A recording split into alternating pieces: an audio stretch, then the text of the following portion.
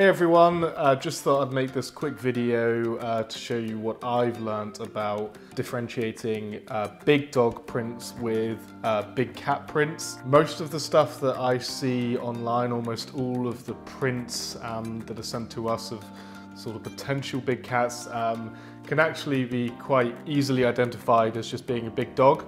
I must say that I'm not an expert in tracking big cats at all.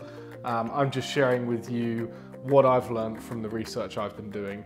One document I found to be very helpful was on the rewildingfoundation.org and was written by someone called Erwin van Manen. It's a really great document which has lots more information on it, so I've put the link in the description, so please go and check that out if you want any more information. But here are the main three things that I look for when differentiating big cat tracks and dog tracks. The first difference to touch on is the claws. It's the first thing I notice when I'm sent pictures of paw prints. Dogs obviously can't retract their claws, so always have claw marks visible in the print. Felines can and do retract their claws, except when they're running at speed. Considering that leopards tend to ambush their prey and not chase it down, it would seem to me that we should almost always be looking for prints that don't have claw marks.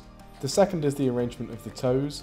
Both the front and hind pads of a leopard will show 4 toes, with one leading toe slightly more forward than its other middle toe. It's similar to a human hand in the sense that the outermost digit is set furthest back, then as each digit inwards is set further forward, and then the inner toe on a print is actually further back as well. A dog, on the other hand, paw, has 2 front middle toes which are almost in line, and then the outer toes are almost in line as well. The third thing I look for is at the rear end of the metacarpal pad or heel pad.